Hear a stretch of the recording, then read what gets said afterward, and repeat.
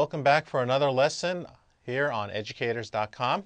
Today we're going to discuss careers in web development.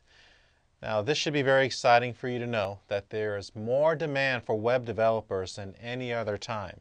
A huge demand. In fact, the top 5 jobs that are in demand today, right now, were not in demand 5 years ago. And this is the year 2012, month of April. So 5 years ago, these jobs didn't even exist.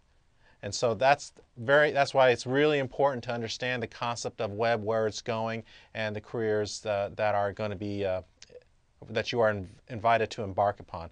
So let's go ahead and kind of study the basic concept of the different careers.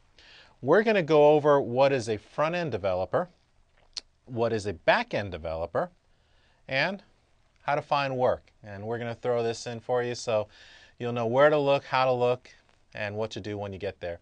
So let's move on to the front-end developer. So what is a front-end developer? Well, basically the front-end developer are people who sets the tone for the entire website. These are the different disciplines that a front-end developer most likely will be involved with. For instance, HTML, which is what we're learning right now, HTML5. HTML is a markup language, okay? Now, a lot of developers in the back end kind of argue that HTML is not a programming language, it's a markup language. Well, I'm going to ask you not to pay any attention to that.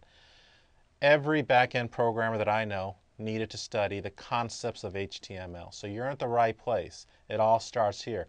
Every website, every web application, there is a need to understand HTML, and so you're at the right place. But HTML, I would imagine, I guess if there's any one good analogy to describe it, is sort of like a base model car. So I'm going to try to draw a car here.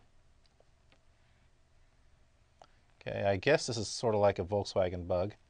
But we'll go ahead and add some wheels here. Okay, this is kind of like an old Model T, or an old car. And here's okay, so it's a base model car. What is a base model car? Well, it doesn't have any bells or whistles. It just has a steering wheel, some seats. Okay, we'll draw some seats over here. Here's a steering wheel. Okay, has some headlights. Again, it's got the 2 wheels. And that's it. That's a base model car, and that's what HTML is. But in order to have the bells and whistles, you got to have the base.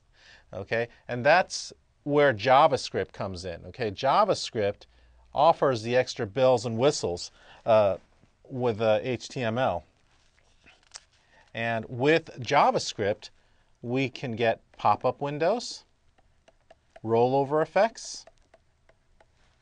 Okay, we can have scrolling effect. Okay, we can even have redirects. So if this is the base model car, JavaScript is synonymous to, I don't know, cruise control. Okay, airbags, power windows. You get the gist.